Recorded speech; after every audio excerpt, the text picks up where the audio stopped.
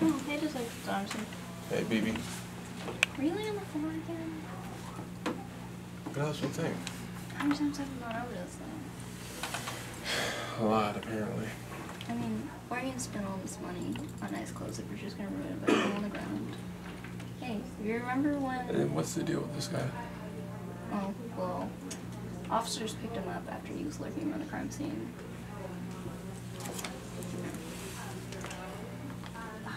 Oh, woman, how can you look at that?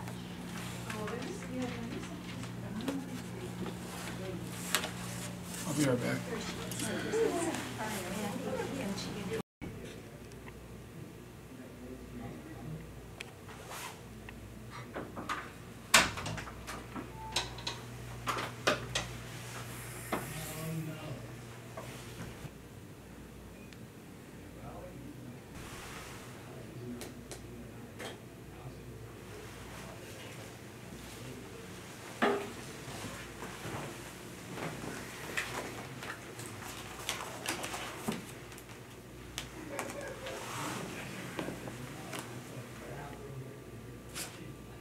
Hey, how's it going?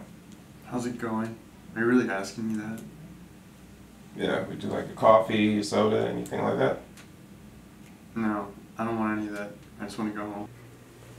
It's my favorite SpongeBob song. Look, you're just asking me your questions. I want to leave already. Fair enough. So do you always hang out near dead bodies? I don't know what you're talking about. You were caught right outside the scene of a murder. If I'd known a woman had been there, I would have never gone. What? Woman? Yeah, that's what you said. You said a woman was there in the crime scene. Yeah, you're right, I must have. What were you doing earlier that day? I don't know. You don't know? No. I mean, I don't know. Does everyone remember what they do every day? True. But when most people are involved in a murder case, the seriousness of which tends to jog the memory a little faster. Look, I woke up in the morning, went out, ate with some friends, went to a party, and got arrested. Happy? There it is. So do you know this woman, Kimberly Ann Miller? That's a dead woman, right? Do you know how she died?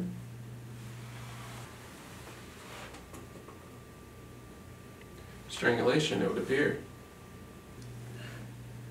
The fear that poor woman must have felt.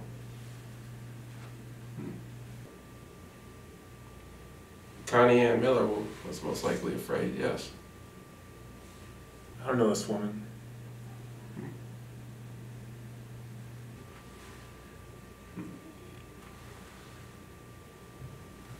What were you looking at, her friends? Actually, her friend's family and boyfriend.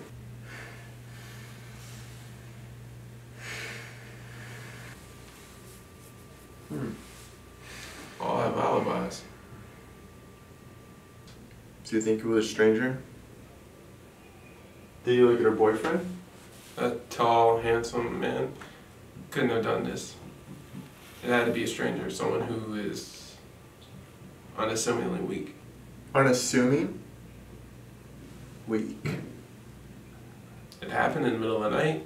In order to get close to a woman like that, he had to not pose a threat. Not a threat, but it would appear she was dead wrong. So you think this weak man... Weak? You think this man was weak and incompetent? I didn't say incompetent. Well, most women do. Beautiful woman like that thinks she's so unique just because her left eye is blue and her right green and has long curly hair. Has a ton of friends that like her. Probably walked past by her killer. Didn't even give her the time of day. And it seems that whore paid for her vapidness. That feeling she had staring up at him while he wrapped his hands around her neck.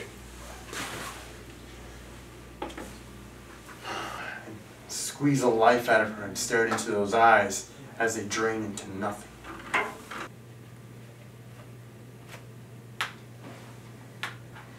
That's sick. No. You know what's sick? Stupid bitches. Won't give a nice guy a chance. So hypothetical.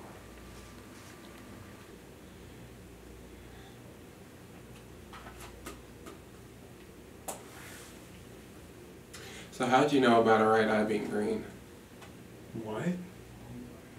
That's pretty rare considering only 0.67% of the population suffers from this.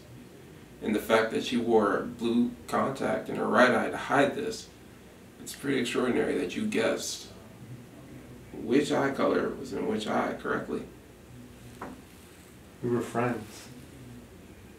What's her name? I've said it multiple times, surely the real one stuck out to you. So if you don't know her name, it means you weren't friends.